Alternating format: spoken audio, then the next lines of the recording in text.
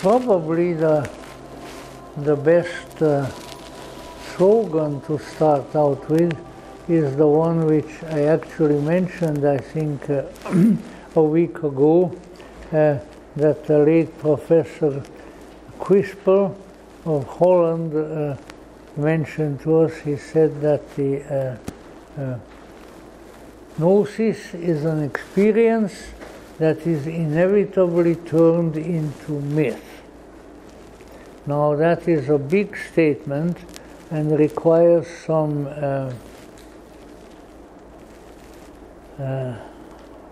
explanation, which he did not give. So we have to give it ourselves. And I think probably the best explanation is that in order to understand certain circumstances, conditions, images, beings which are outside of the material and the earthly realm, it is necessary to employ means that are probably less frequently employed in the material realm.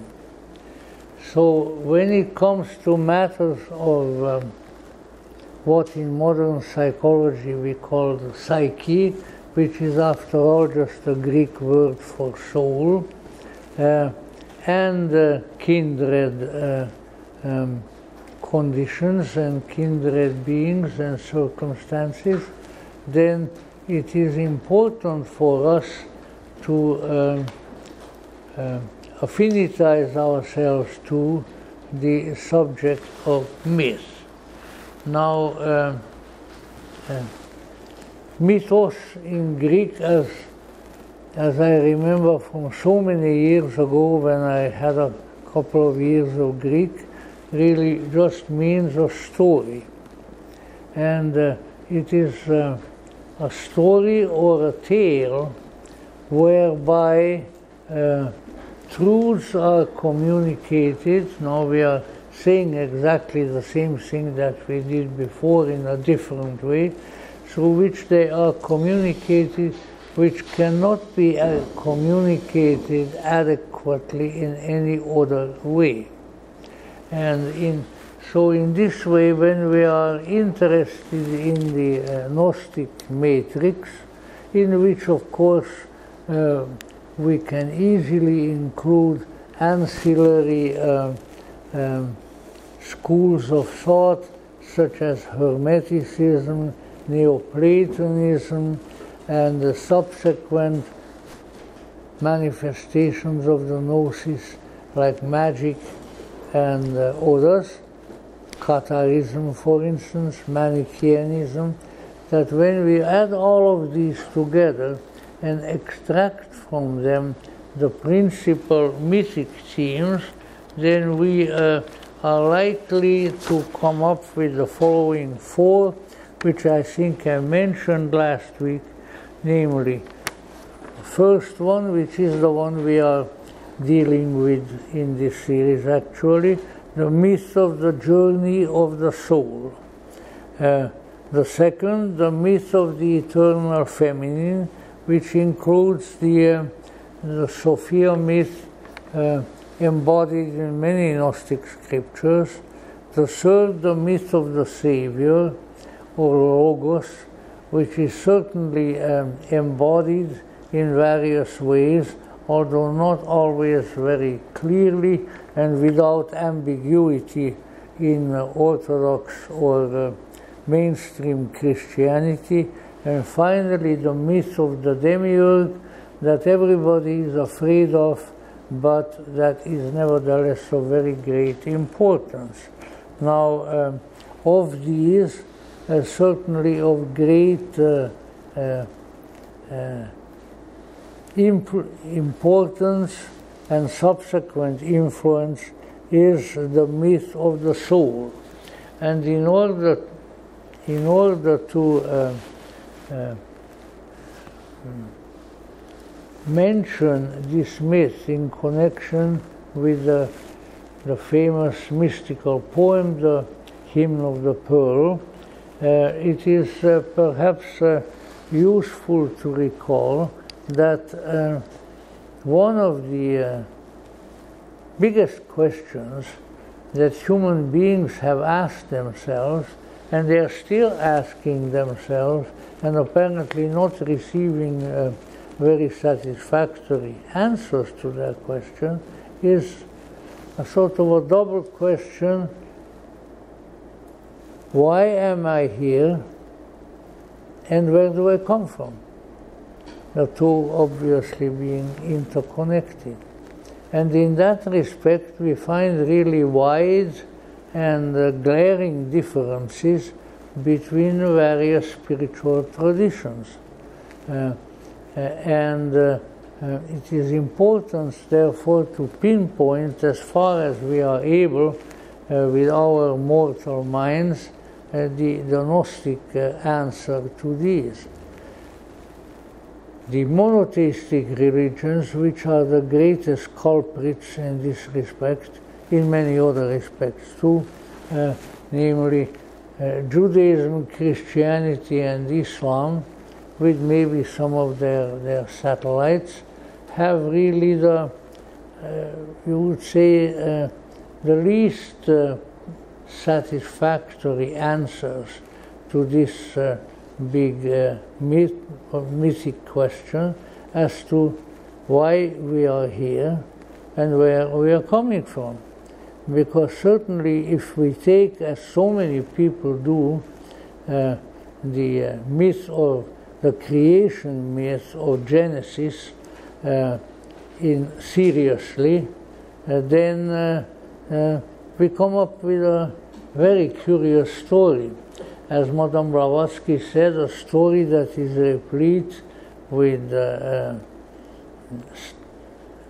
trees that give strange fruit, with talking snakes, and other things that make even less sense than that.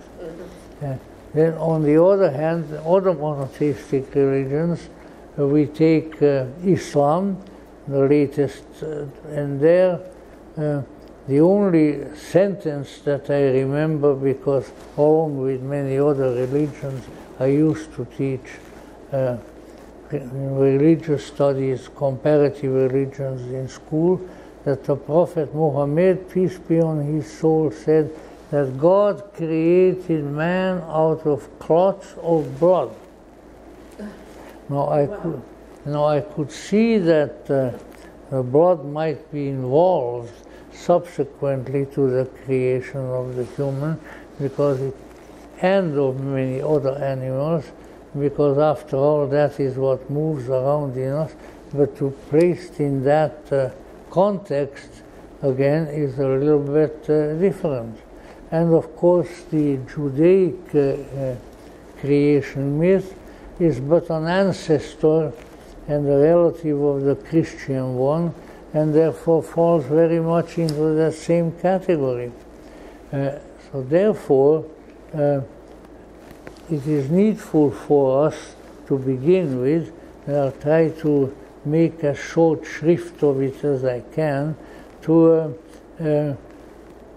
present a little explanation of the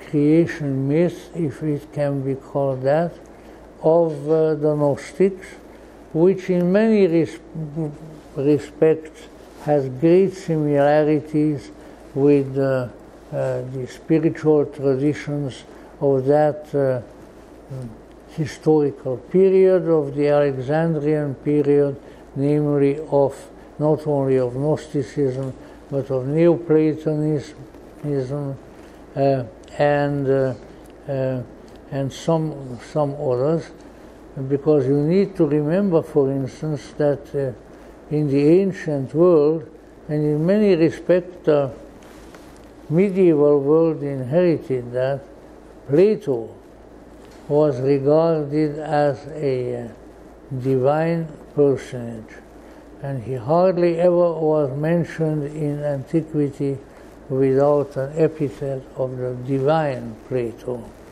And so all the thought world that derives from Plato has a transcendental value and a transcendental regard. Now, getting away from Plato, let us say that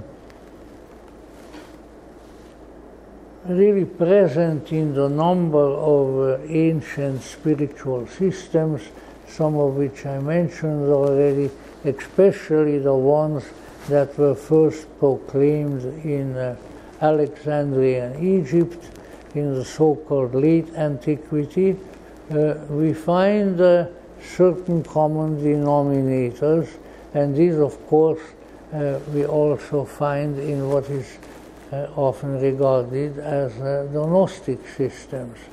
And among these is the idea that the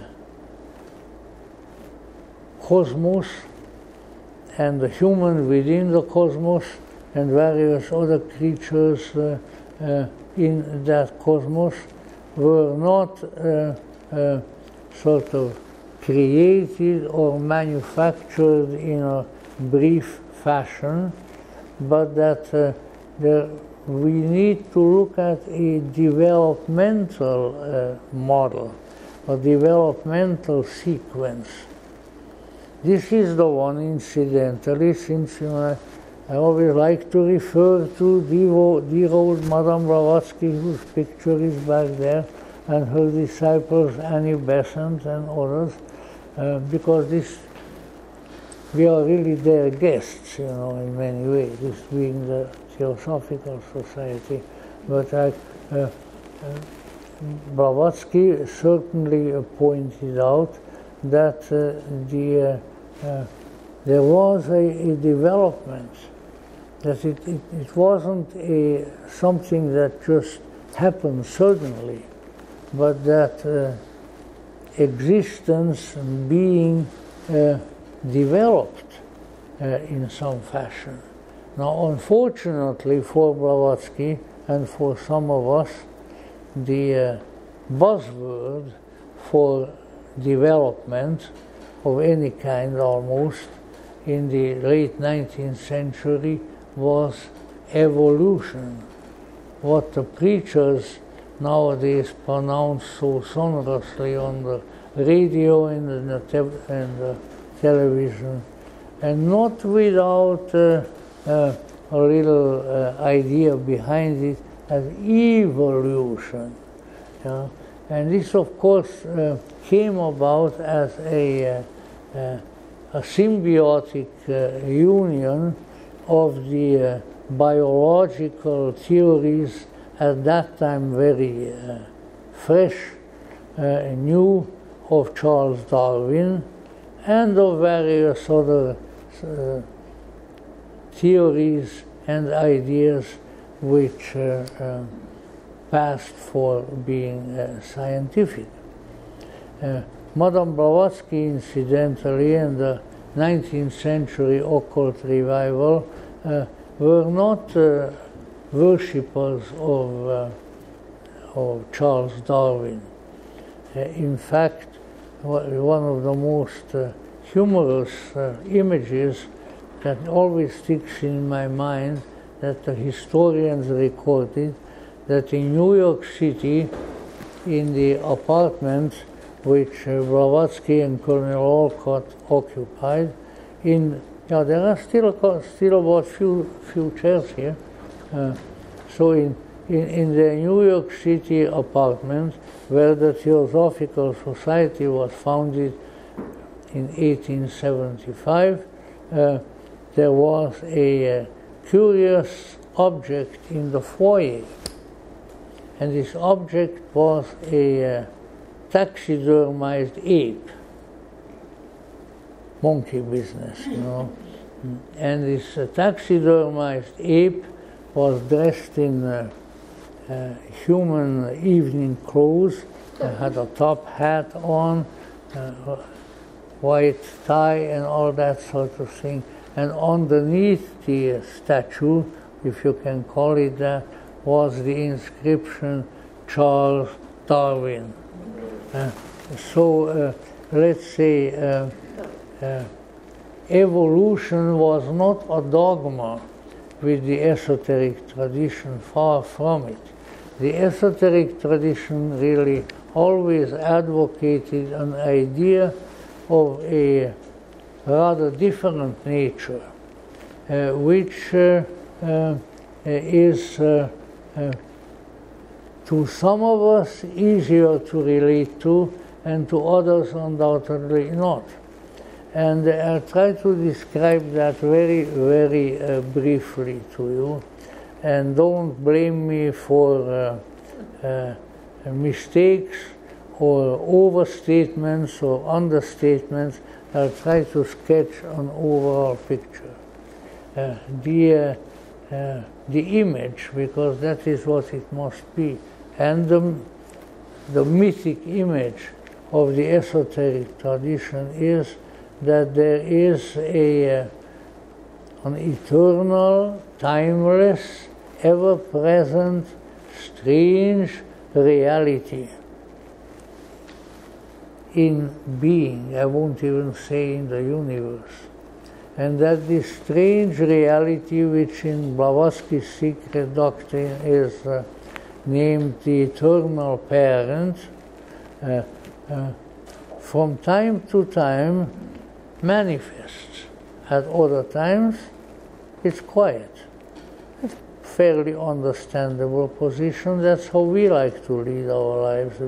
We wouldn't want to be asleep all the time, but we surely wouldn't want to be awake all the time, especially in the kind of world that we live in. So there is a strange underlying pattern of activity and of quiescence in reality. And we can, if we have some capacities of self-observation, then we can see that in our own lives. If we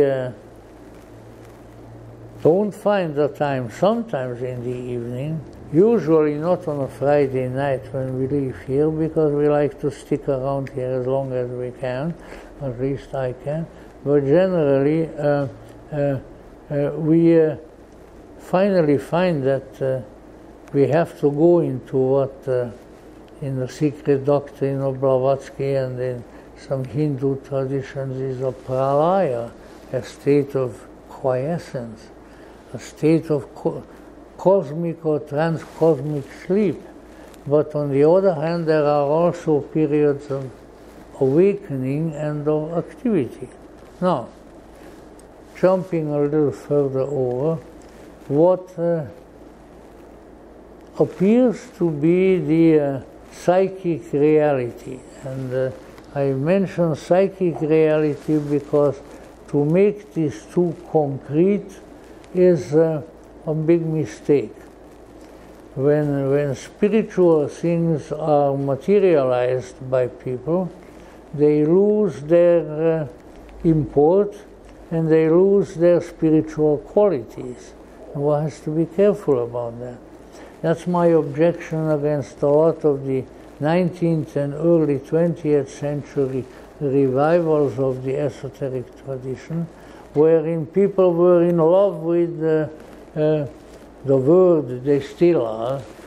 Oh yeah, sure. Even in the White House, God help us, they are still in love with the word science. Oh, science, science, science. Rudolf Steiner, a great representative of the esoteric tradition, you know, even coined the German word. You have to know German to see a little bit of the incongruity of it. Is geistige Wissenschaft.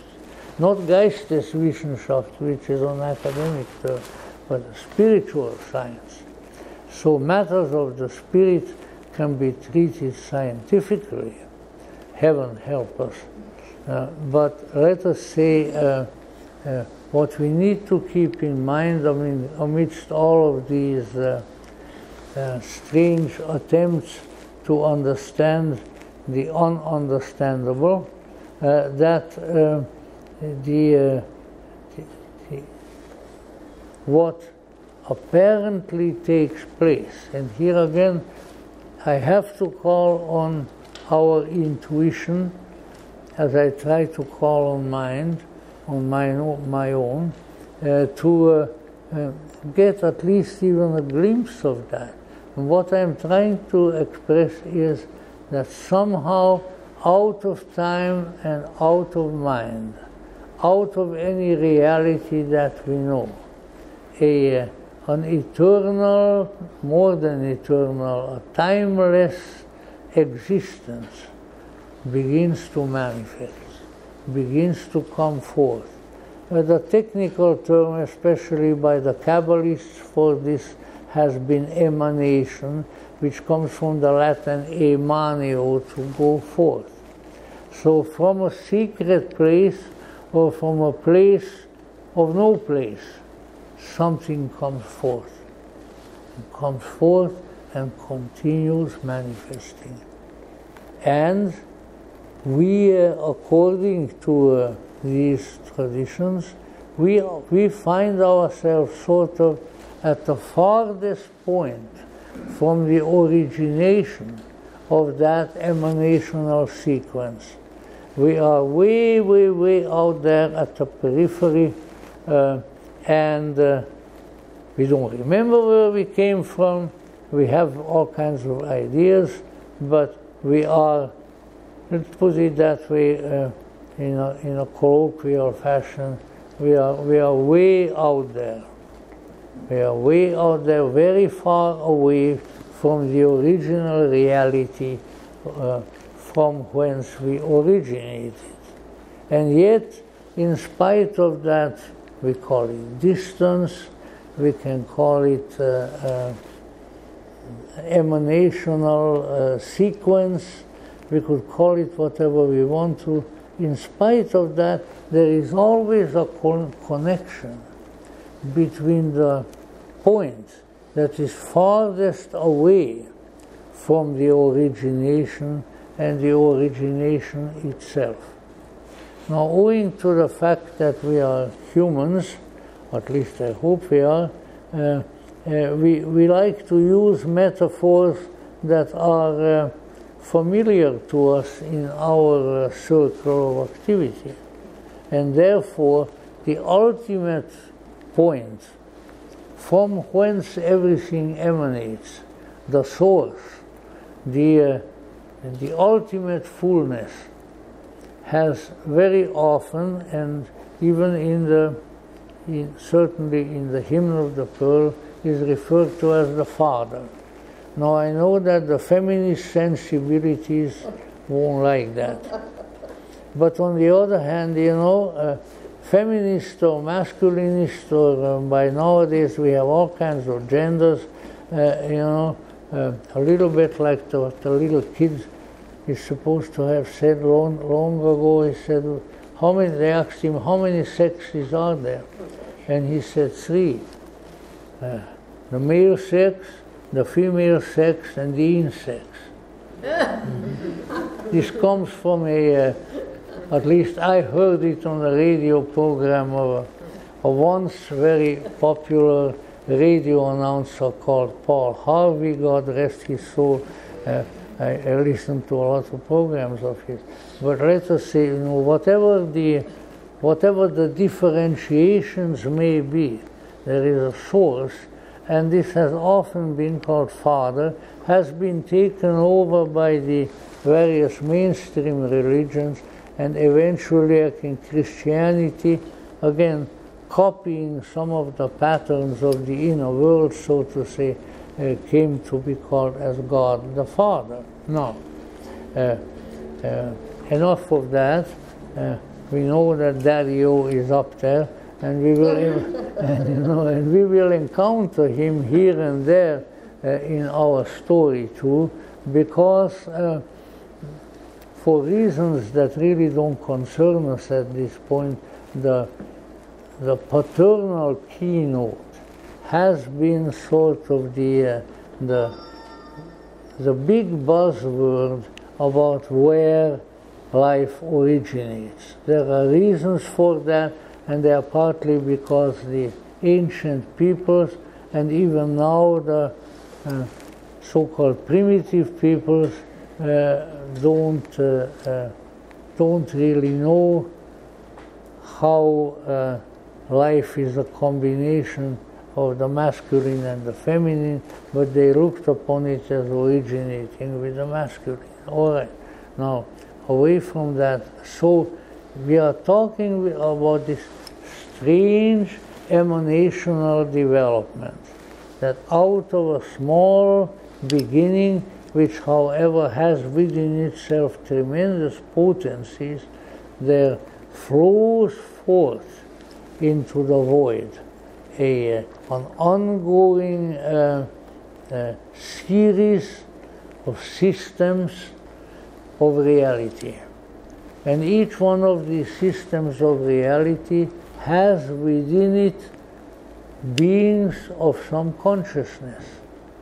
And they in turn interact with each other, and maybe they make noise on telephones or things of that sort.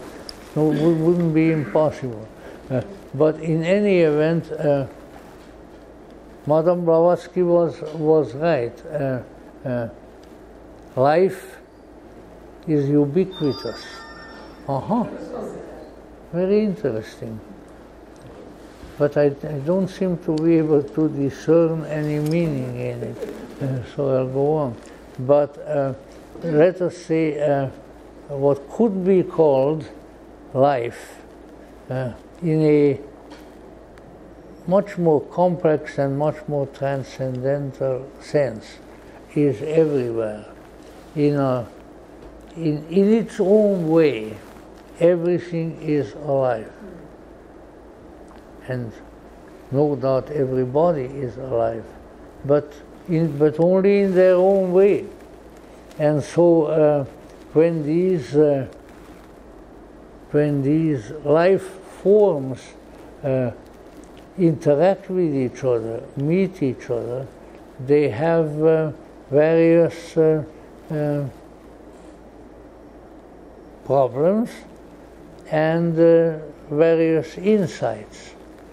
And that must be understood. So let's say the ultimate image of this one life, as the theosophists, my theosophical friends often call it, of that one life is an immense series of levels of reality, each of which is alive in its own way, each of which has what here on the human level we call consciousness of its own way, and they interact with each other. All right. This being the kind, it tends to reason, if we accept that kind of reasoning, that there are differences in, well, how could we call it? The intensity of reality, the liveness of life between those portions of reality which are at the beginning of this tremendous sequence and the others which are at its end. Now, if you wonder, all right, I already spoke about the beginning, God the Father, and so forth. So what is at its end? Well, pretty much at its end are we who sit here in this room and elsewhere. We are the stone that has been thrown the farthest from the original stone thrower, whoever he or she may be.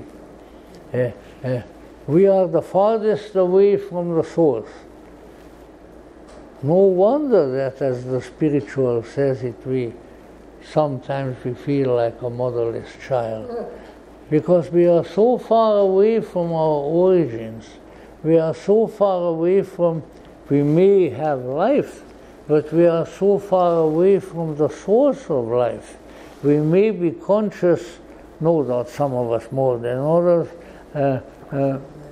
but we are less conscious or have a different kind of consciousness to many others. And so what I would like you to imagine, and I don't put these things forth as fact, first of all, because it has been my belief for a very, very long time, since I was a child, that facts are utterly unimportant. And I led my life that way, and maybe I made out okay, maybe not. At least I stuck around a long time, you know. But the factual manifestation of the great reality is the one that is the farthest away from the source, and that is also really the least enduring and the least important. I could go into some detail there, and very quickly I think I may. The factual manifestation of the eternal reality is the one that is discerned with the senses, and therefore is a reality of sense. A reality that is disclosed by sense but doesn't go any further. It is the kind of reality that we observe, that we smell, that we taste, that we touch. It doesn't go any further. And then there is another one, and this is the one of the reality of feeling. Now that's a lot more active, because we can contact various forms of manifestation for reality, and we can feel about them in various ways. If there's a great deal of difference between going to a good Hungarian restaurant and eating some goulash, you know, or whichever way it was produced, privately or otherwise, or I don't know, eating an unseasoned pile of beans. Now, you know, it's a big difference, I assure you. And of course, how do we discern that difference? With our feelings. I feel positive about this, I feel negative about that. All right, that's the feeling.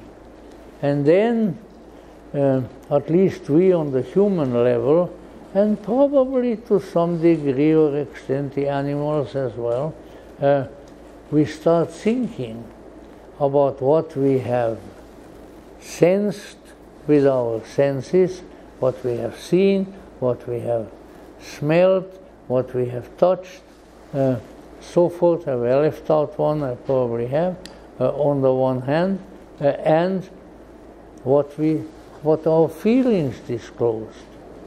So you see what is the difference? And then we begin to do something that Auguste Rodin so beautifully immortalized with his thinker, who is sitting there in that park in Paris, very quietly, le penseur, the thinker. And like most thinkers, he just thinks and doesn't do anything. So there comes, and no doubt, you know, it's a very important function, because there are many situations in life which, in order for us to make it, to survive, and to accomplish various things, we need thought, we need thinking.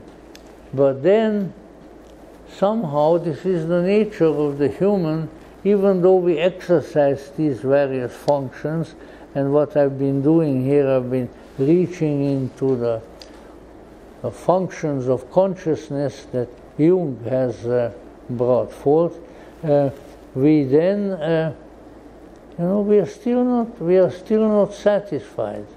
We have contacted something with our senses, we have felt about it, we have thought about it, but it's still inadequate. We are still not satisfied, because Rodin may have thought that we are le penseur, the thinker, but we are more than a thinker. Yes, we are a thinker also, but we are also a feeler, we are also a seer, we are also a smeller, we are in all of that. And then what? Something else. Then we begin to move into regions of consciousness, of the activity of consciousness, which are a lot more subtle. It's hard even to find a meaningful name for them. One of them is intuition. Well, what is intuition? I challenge most anybody to give me a good definition, because I haven't heard one, I haven't read one at all. But let's say again, a faculty, a function of consciousness that is not covered by any of the others. And dissatisfied creatures that we are, even when our intuition functions fairly well, which in most people it doesn't, it's a difficult function to deal with. Nevertheless, even that is not the end. So what comes after that? After that comes something that Jung called the transcendent function, and the ancients called, well, if they were Greeks, they called it pneuma. If they were Latin, they called it spiritus. If they were Germans, they called it Geist, spirit. And the reason why that became such an important concept and term is because it is related in terms of meaning with what? With breath. Spiritus, I would breathe in. Mein Geist is my spirit. So, and there I think is a secret that most people have no understanding of, is that without the spirit, without that strange quality, that strange function, which is the one as we rise on that ladder up, without that we are not really alive. It is a pseudo-life that can only think, or that thinks that thinking is the top. It is a pseudo-life that can only feel. It is a pseudo-life, even more so than any others, that can only sense. Only when there is at least some little touch, some little contact with that highest of the functions, which reaches where? To the Gnostic, it reaches into that vast panorama of manifestation of which we live on the lowest point. It's there. And then we are really alive. Then we are, why? Because we are in contact with something that is life. It's the very life of life. Not only a manifestation of life, or life of a little dog, life of a little cat, life of this kind of a person or the other, but the life of all life, the real life, the life that comes from a mysterious source and that is present in all. It is the one that Annie Besant have it here sometime, but in a beautiful little poetic meditation called, which starts with, "O hidden life, vibrant in every atom, O hidden life moving in every creature." I wished my geriatric memory was better so I could use the recital, but it's in many books. Yes, hidden, and yet very much present. It's very, very important. Now, this being the, so I tried to sketch for you now what really the esoteric tradition, certainly not only the Gnostic tradition, but that the esoteric tradition has recognized as the image of reality. Because as we enter this well, the only way I can define it like a strange spiritual pyramid. That's obviously only an image, but not a bad image, because it has a point, one single point on top, and then it spreads out. But as we enter that pyramid, then we encounter innumerable varieties of reality, innumerable beings, level after level, stage after stage, world after world. And it goes on and on and on until it eludes our comprehension, eludes our sight, because there is the ultimate point, the Para-Brahman, beyond Brahman, as the Hindus call it, beyond even the deities that we know, the ultimate reality from which all the realities and partial realities have come. Now, why did I try to sketch? After all, my grandfather, my great-grandfather were painters, so maybe I would know how to sketch. My mother was still a better artist than I am. But in any way, when we contemplate this and when we acquire a certain contact with it, then there is only one legitimate reaction, and that is utter amazement. Now, of course, the next thing that you will say in your amazement, how come he claims that he knows all this?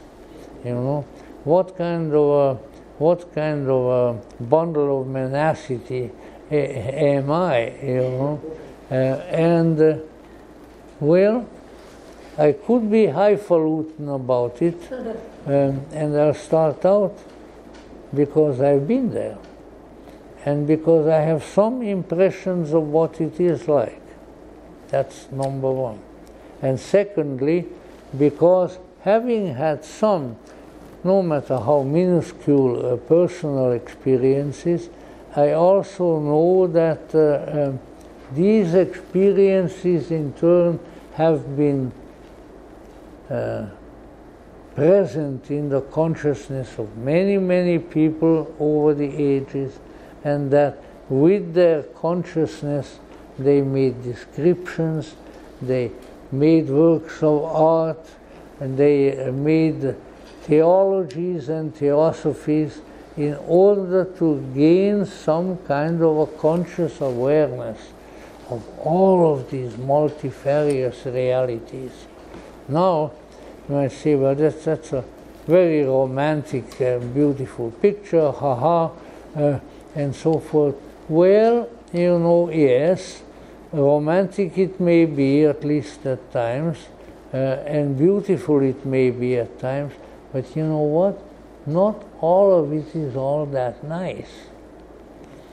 And this, of course, is a great stumbling block for the person who enters the study or is in the study of the esoteric tradition.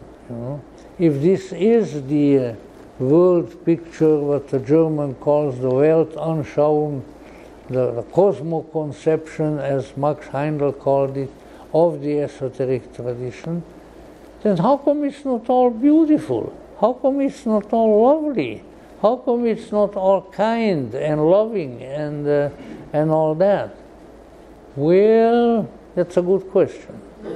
Next question, please.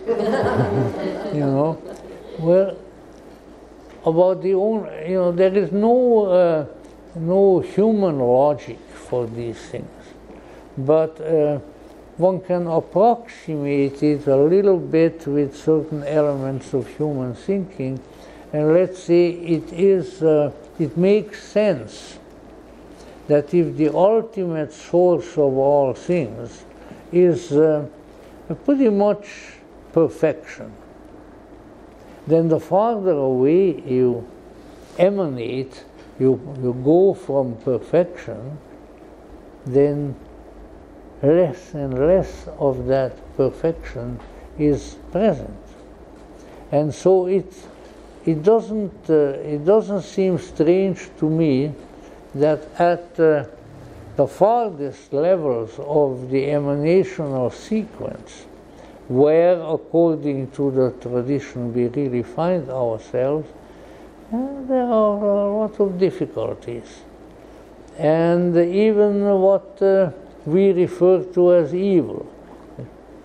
If you ask the Lord Buddha, who certainly is much of a Gautama the Buddha, much of a great representatives of the esoteric tradition.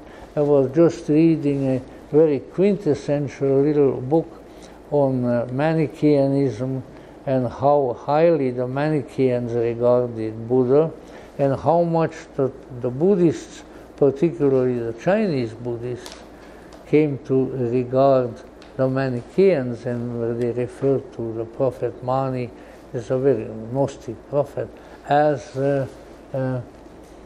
Mani Buddha. So what did Buddha say? Buddha said, suffering. Wherever you go, you see suffering, you see pain, you see unhappiness. But fortunately, he also indicated, it doesn't have to be that way. If your consciousness changes adequately, and if you, we would say with this little scheme that I outlined, if we get to that transcendental function, if we get to that esprit, that spirit, then things change. There is a certain kind of approach, a certain kind of understanding, a sort of shifting of gears inside that takes at least most, if not all, of the suffering away. And so Buddha said, if you are interested in not suffering so much, kiddo, I don't know whether the word kiddo was part of his vocabulary or not, but then you should become enlightened. You should become enlightened. But you see, we don't really want to. We're afraid of it, or we don't know what it is, or in various ways we try to evade it. I remember every one of his talks was magnificent. But one of the magnificent talks that I heard in person by His Holiness the Dalai Lama in Santa Barbara, and where he said a lot of important things, as he always does, but one of them was to the effect that where somebody said, well, you know what, if you become enlightened, and if you leave the incarnational sequence, you're not reborn again, then you can't be here to do anything, to help anybody. And I could just see the wrinkles on Dalai Lama's head and say, oh dear, now I needed that question. You know. But he came up and he said, my friend, first become enlightened. That's what you got to do. You got to become enlightened, and everything else will follow thereafter. Without that, nothing. With that, everything. All right?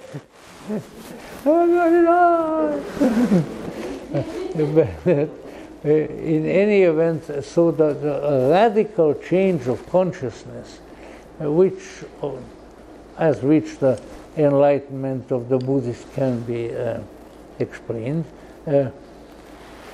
that explains it all, that brings it all. Without some of these changes of consciousness, you literally have nothing, even though you run around trying to find something. But if you have them, then you have everything. And everything is there, and all the questions are answered in a way in which they are a real answer, because they are all come from the bodhicitta, or whatever you want to call it, the Buddha mind in the individual, and not from anywhere else. Now, why did I bring all of this up? Well, I'm beginning to ask myself.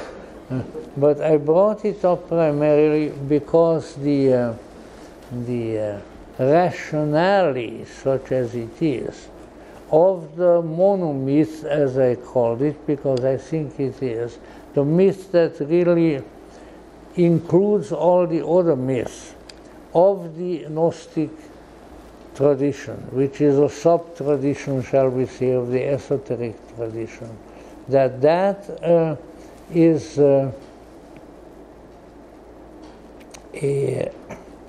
is contained in what I just spoke of, that the kind of reality within which we live, which has sub-realities and all sorts of beings, and you can call them gods, and you can call them angels, you can call them all sorts of things, but let's see, they are all there. And there are also disturbing elements. And the disturbing elements, you can call them ignorance, you can call them evil, whatever they are, they have to be overcome by way of the informed and the insightful efforts of the wise, the good, the benevolent elements. So an element of discernment, an element of discrimination, and this doesn't have anything to do with politics, you know, but which in Sanskrit is called vairagya, incidentally. An element of discernment arises and is extremely important, and with the help of that discernment you can then bring about some very important and very radical improvements in your life, and consequently probably also in the life of others. Enlightenment, wisdom, whatever we wish to call it, gnosis, a knowing of something that previously maybe we just intimated a little bit, a real knowing is of extremely great importance. And we can gauge the importance by the fact that so few people have it. That the overwhelming majority of beings who consider themselves conscious are stupid as all heck get out. Dummheit über alles. German. Now, hopefully nobody takes this personally, but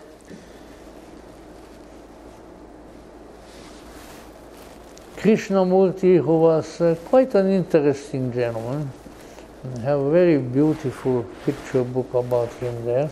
I heard him many times, but I never met him personally. Mr. Krishnamurti, very early in his life, and he was a little boy, I think, when he wrote the Master, at the feet of the Master. And I think already there he wrote, in all the world there are only two kinds of people, those who know and those who don't know. Now, of course, it's up to you to interpret what you mean by knowing.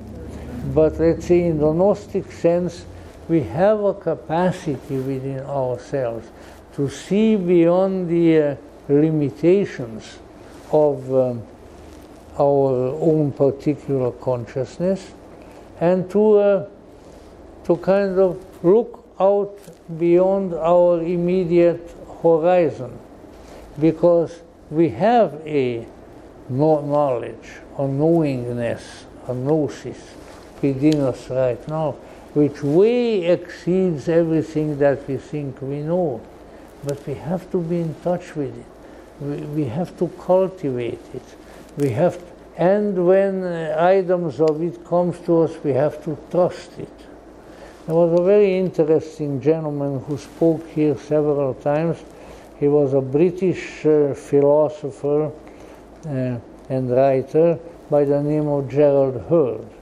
Before he came to America during World War II, he was sort of a philosophical commentator on BBC, which probably nowadays would not be possible, because now you have to be stupid to be on radio, but not at that time. And Gerald Heard was one of the truly wise men, I would say, whom I have met.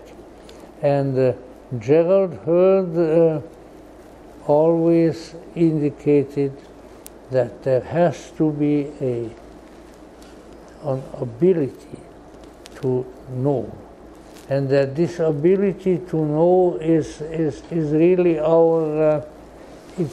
our salvation. It is our liberation, and that we can and we should know with the totality of our consciousness. He said many other things too.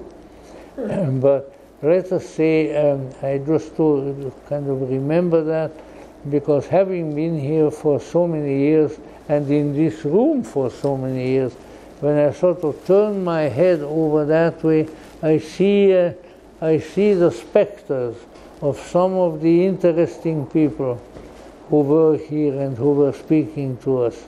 And Gerald Heard was certainly one of them, and his close friend, the great writer Aldous Huxley, was another. So we have within us the capacity to know, but we have to exercise it. We have to approach it with intelligence and reverently, and then we may join that group that Krishnamurti is talking about, those who know instead of those who don't know. Now, why did I go into all of this big rigmarole here? Well, I think what I was trying to present was an overall image, a super cosmological image of reality as envisioned by the esoteric tradition. Because if we have a notion of that reality, then the events, the processes, the dialogues, the activities that are present in that beautiful monomyth, the Hymn of the Pearl, become helpful, become open, become understandable. And so that is a very important issue. And why is that? Because what do we understand with? I've just mentioned them before. Do we understand with our eyes? Not necessarily. Do we understand with our ears? No, not necessarily.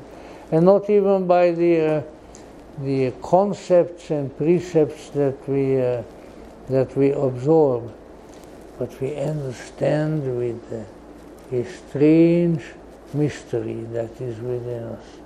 A strange mystery that even now, as far as we have journeyed from the source, as far as we have, if you want to use that biblical term, fallen, or maybe parachuted from on high, from the high consciousness to the low consciousness, no matter how far we have gone, it is still there. It is still there. Well, it's not difficult to get hold of. It's not difficult to admit that it is there. It's even more difficult to have other people admit that we have got it, because that puts us into an exalted category over them, and nobody likes that. Nobody likes anybody who is better than they are. You know? Nobody likes anybody who is smarter than they are. No, we don't want that. Well, you know what? Whether you want it or not, it does happen. I mean, I'm very sorry to admit, mea culpa, but I met a few people in this long life who were smarter than I am. I would have rather not met anybody, but I did. So, you know, that happens too. But what we have here is that, and these axioms, let us say, are they are very much present within the esoteric tradition. And one of the axioms, let's see, is the fact that no matter how far you have gone, no matter how far you have traveled or far have fallen from the fullness, from the origin, a strange and mysterious contact with the ultimate is still within you. And this is not just life, this is the life of life. Maybe this is the hidden life that may be vibrant in every atom, but is also vibrant in every human. And that this mysterious consciousness in turn has to be recognized, has to be utilized, and if at all possible, has to be brought into real, clear, and workable and useful consciousness. That is why of all the people over the ages who have written about the Gnostics, mostly their enemies, people like Irenaeus and Tertullian and so forth, of all of those people, I think the ones who hit the nail really on the head, and one of them was Carl Jung. He said, these were the only people, the Gnostics, whom he encountered, well, not physically, but whom he encountered, who knew that reality resides in the psyche. That's where you have to look for it. Not on the top of the mountain, not in the basilica or in the synagogue, but within, in the psyche. Our psyche, our soul guards an incredible pleasure. And it is this pleasure that is an treasure that is called attention to, and that is made to become active in the myth of the hymn of the pearl. I read some of the verses to you last time, and I'll read them again, but here is a person, a being is talking in this beautiful treatise, and he says that when he was just but a little child, he lived in his parents' home, in the transcendental world, in the transcendental heavens, and that then he was asked by his parents to go forth, to leave that beautiful and pleasant and glorious heavenly world and go down into the material realm and to fulfill a particular task. It's not an experience that should be foreign to us. I have mentioned once before, and again I don't know why this should interest anybody, that I had a distinct, as a little baby, I had a distinct memory that I didn't want to come to this world. It took me several months to kind of be reconciled to this weird place where I have come, and said, well, all right, if I have to, I have to. But boy, I sure don't like this place. So the reason I bring this up, because we are maybe contrary to our conscious knowledge, but we are sent on missions. This brings up the issue of messengership, which is a very important one in the Gnosis, and particularly in Manichaeanism and some of those branches. And it has to do with the fact that we are,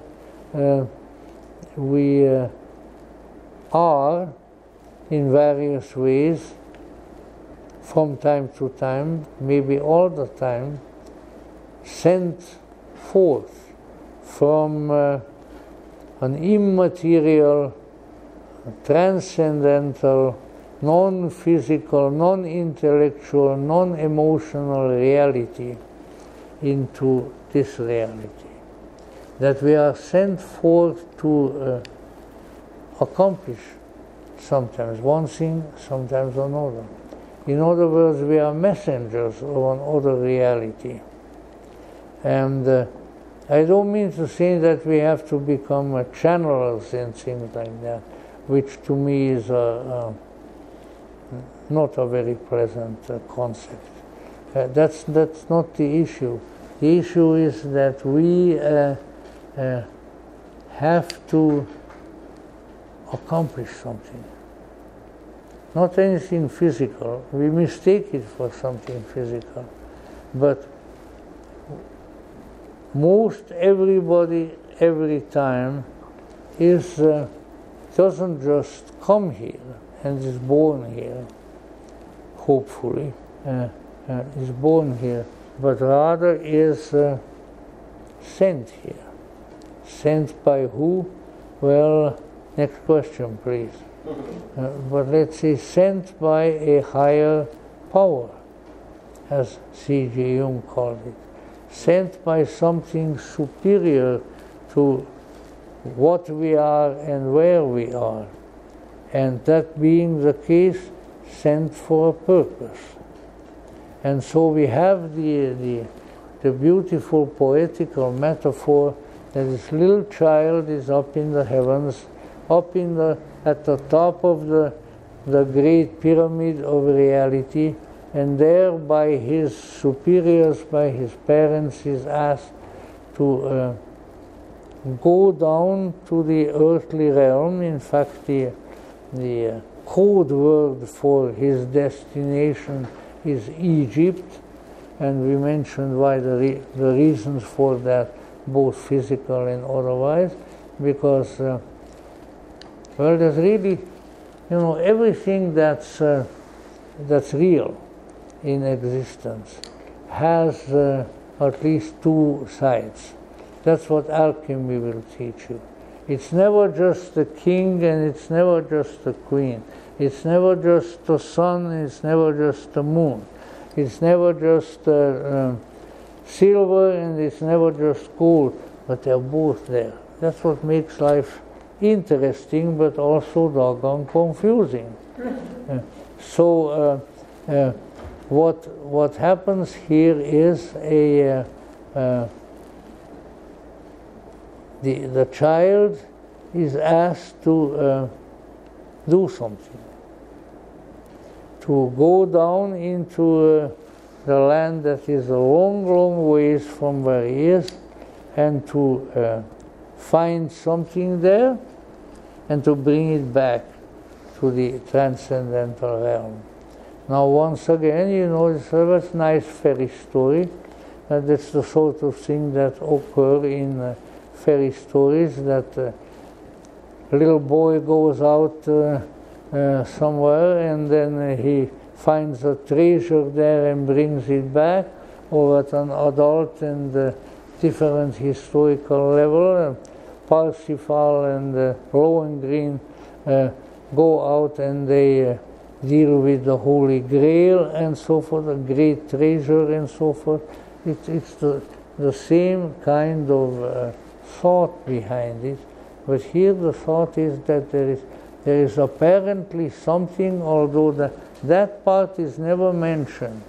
Why the pearl, which he is to find in the depths of the ocean?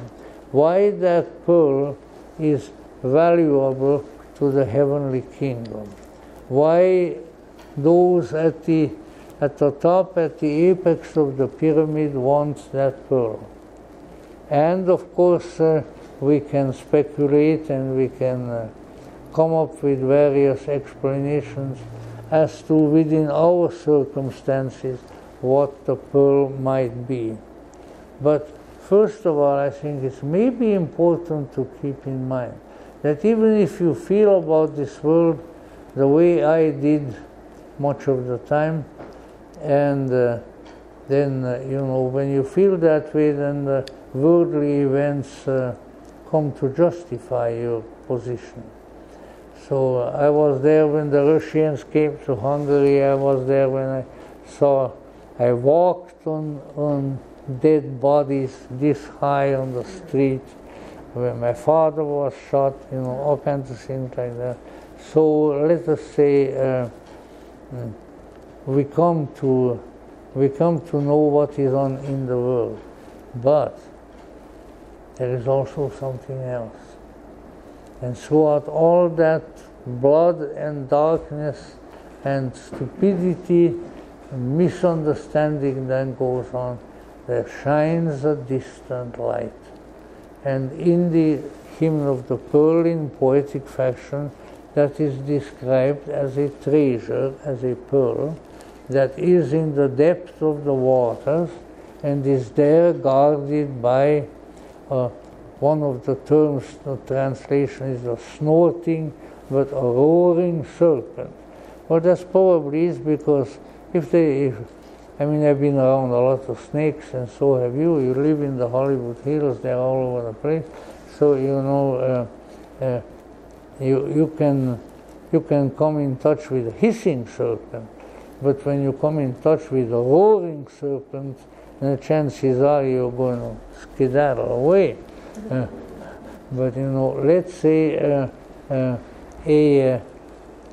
let's say this treasure is guarded by a being, which is sometimes called a dragon in some of the translations and others a serpent.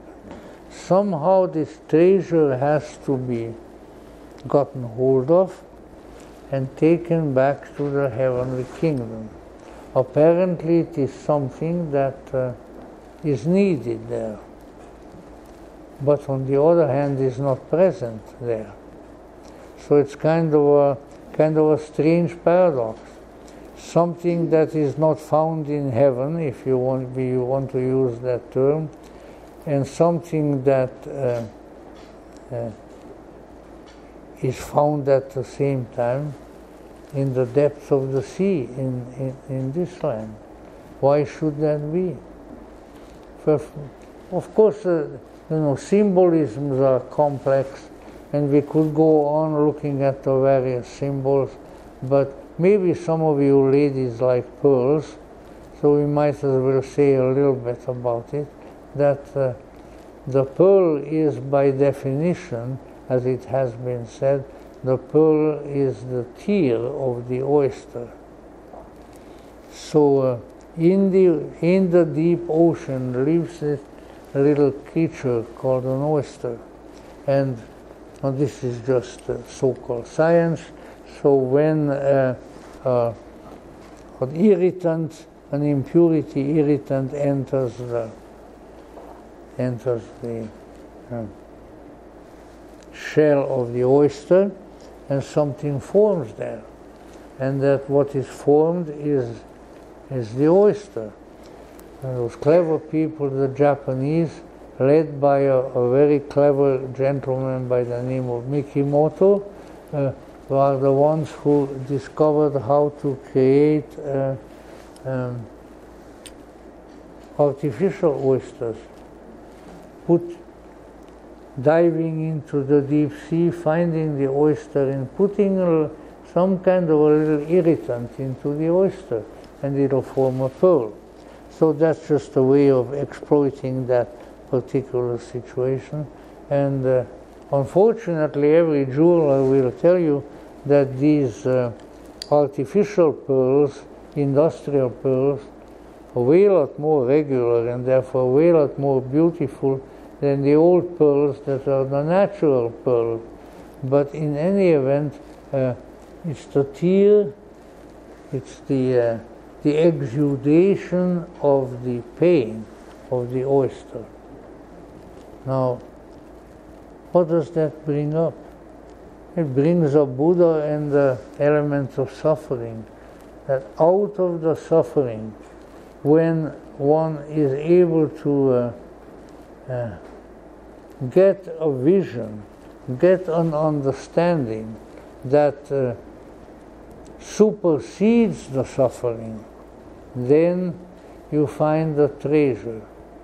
So once again, somehow, the suffering and the treasure are connected, like in the enlightenment of Buddha. If you handle the forming pearl in your oyster appropriately, then maybe things will go better with you. We have to derive, and I think this is particularly interesting, we have to derive something beautiful.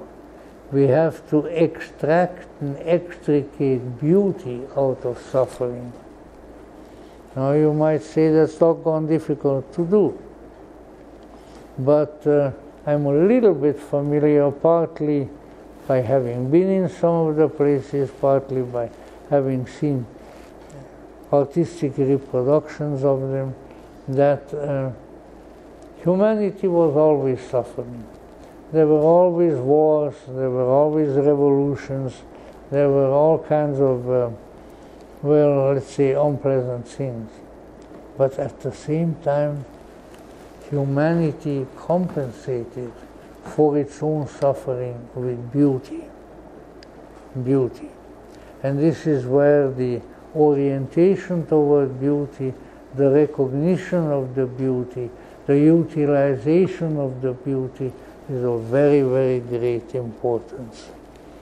If you walk into the Renaissance palaces in Italy and various other places, you think that people who built that and who were around there and so forth were not suffering? Sure they were. There were poor people, there were sick people, there were people who were wounded in wars and things like that, and yet they created beauty, a beauty that is still there, a beauty that can be internalized and cause great and wonderful transformations within us. Now, I'm not going to become political, but I will. But it's not at present the politics, shall we say. What beautiful thing has Joseph Stalin and Vasily Ilyich Lenin created? What beauty? None. None. Ugliness and suffering. See? Because there has to be someone there, there has to be a messenger from a deeper world who says, oh yes, I'm looking for the pearl. I'm looking for something beautiful.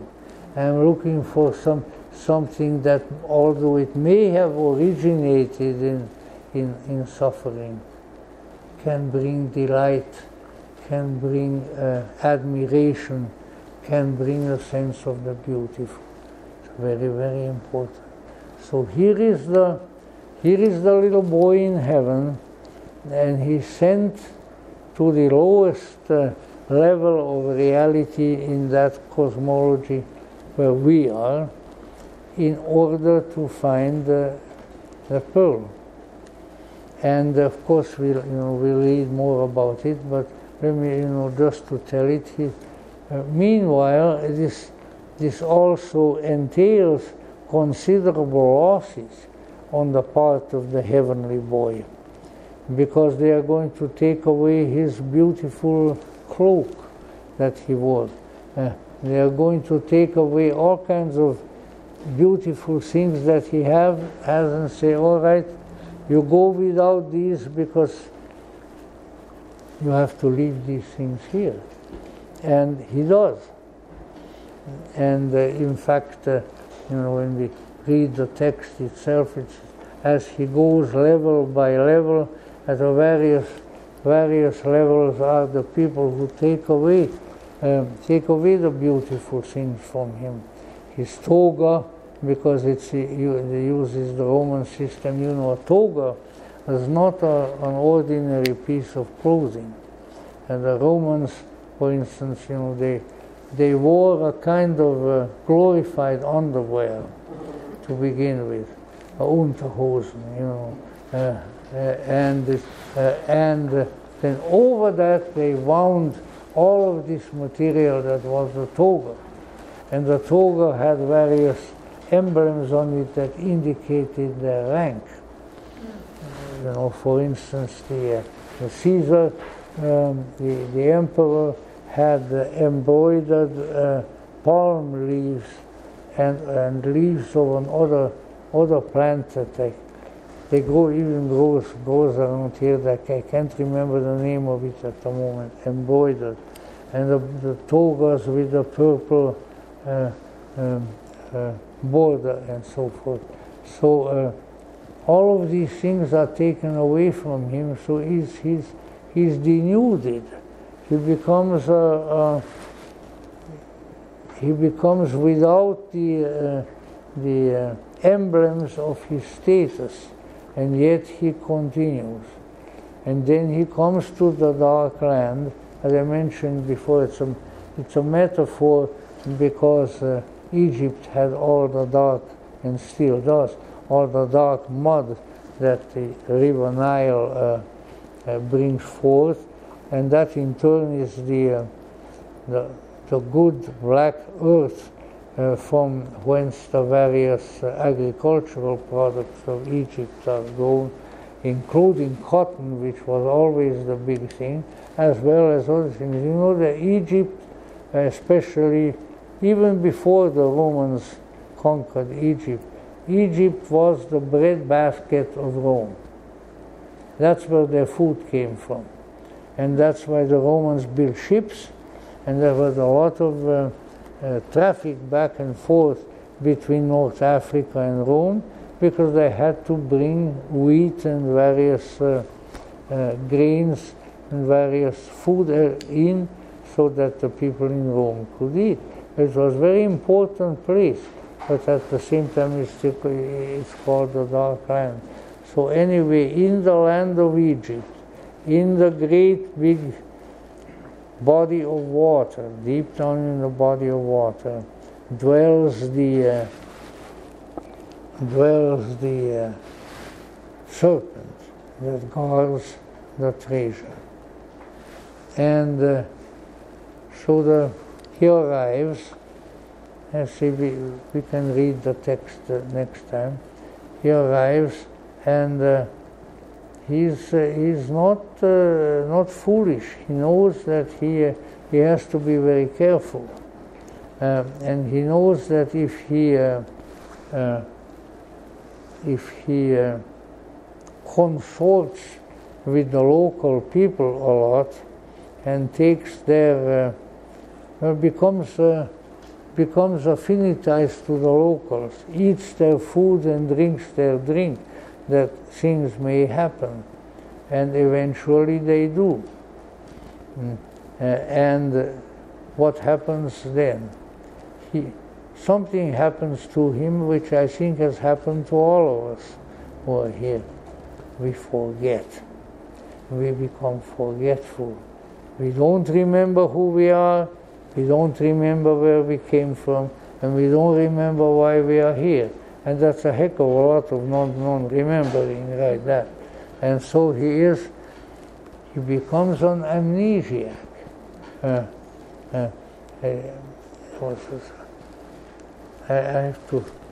have to look at my notes next time, but anyway, there was an author, contemporary British author, who said that all people suffer from amnesia, sleeping sickness, and something in other words, that we forget who we are, and we don't know why we are here. In any event, that's what happens to him. And now he's in a pickle. He had a purpose. He sacrificed all of his beautiful things and his residence in order to go down to this strange land. But now, as the result of partaking of the terrain where he went, and maybe partaking of it in some fashion that shouldn't have been done, now he has fallen into forgetfulness. He don't know why he came. He don't know what he is to do. Now what happens? What happens is, and I better bring it forth soon because it's late, what happens is that he receives a letter that comes from his parents, that flies on the wings of the eagle. You always have to remember, the eagle is a sacred animal. The eagle is the messenger of the gods. It was the bird of Jupiter, and lo and behold, when the United States of America was founded, what creatures did they pick as the totem animal of the USA? The bald-headed eagle. I had a curious encounter with one. I was in a little bitty airplane coming from Orcas Island in the off of Seattle out to the airport, and on a tree next to the plane sat a big bald eagle. And he looked at the airplane a little bit balefully. I mean, the airplane took off, the eagle took off. Oy vey, I said in a Fairfax Avenue manner, now what? But the eagle didn't keep up with the airplane, so it was okay. But here comes the letter that is carried on the wings of the eagle, and the text of it is in the poem. It says, remember why you have come, and also remember who you are, and then remember why you have come. Remember that you have come to get the pearl, and remember that is why we have sent you. And so a mnemonic device of celestial origin is presented to him, which is the letter. And can we say, when we look really deeply and quietly, can we really say that we have not received such a letter in our lives? Maybe even more than one. Remember why you came here. Remember what you're supposed to be doing. Don't do anything else. Or at least don't do anything else in lieu of what you're supposed to be doing. So we have to be sensitive to the mnemonic devices. We have to be sensitive to the letter. And it's signed by his father, the King of Kings, and his mother, the Empress of the East, and so forth. Very, very poetic and very beautiful. And then he remembers, that's it. And goes over to the body of water, and now he will get hold of the treasure. And more of that probably next time, but one thing that is probably important to remember, because you see not only the devil is in the details, but God is in the details too. So when you pay attention to the details of these highly symbolic, mystical writings, then you find interesting data. And one of these is that you would expect him sort of like Saint George the Dragon Slayer or Parsifal or somebody to come with his sword, get that snorting snake, snorting dragon, and kill him and take the pearl, or in some other way, to do that. But he doesn't do that. He chants his father's name. Now the names of the high beings are high magic. To their names change things. So he chants the name of the highest father of the hierarchy, and what happens is the dragon goes to sleep, and he can take the pearl, and he begins his homeward journey, and both that homeward journey and various details we shall have an opportunity to look at later. But I would like to leave with us, if that is possible, a message, a particular keynote, and the keynote being the issue of messengership. That in addition to what and who we think we are, and what we are doing, and what we are involved in, what families we may came from, or so, that was sort of the big deal always in my country and so forth. But in addition to that, we need to recognize that we may have one or more or a compendium of tasks, that we are a messenger. And a messenger is an angel. The name for angelos in Greek means messenger. So that, I don't know whether you are willing to accept that, or especially about your friends or your associates. Well, I may be an angel, but she is not, and things like that. But we don't need to occupy ourselves with that. But we are all messengers of a higher power. We don't know it, but we can know it. We don't know how to fulfill the objective of our messengership. But if we are intuitive, if we align ourselves with the higher power, if we are sincerely desirous of doing what we have been sent to do, then the message will come. And the letter will arrive, the eagle will come, who is, even in J.R.R. Tolkien's magnificent trilogy, The Lord of the Rings, so what great role the eagles play there, right up to the end when the victory obtains and the Dark Lord is thrown down, and the king of the eagles and the other eagles come and proclaim the victory, and all along they are the helpers, because the bird is the messenger to the ancient people of another world, and it's very, very important. So let's try to do that. Let's try to remember. Let's try to visualize the letter as it is brought by the eagle, and it will say, awake and arise from thy sleep. And I am not changing the wording.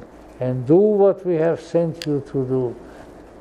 And come back to us, and then you will be back in your own place, and all things will be well. Because it may be even fragmented among different things. You know, we may be a writer, and at the same time we may be something else.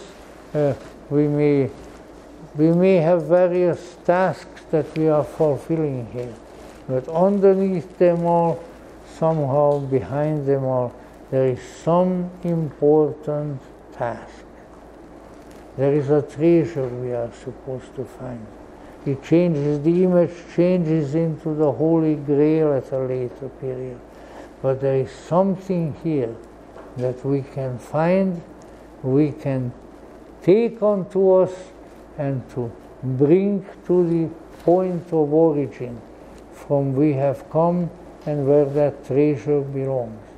So we are here not only treasure seekers, but treasure finders. And we are the magical treasure finders, because if we find the magic which will release the treasure to us, if we find the magic that will put the dragon to sleep, then we have found the key to our mission.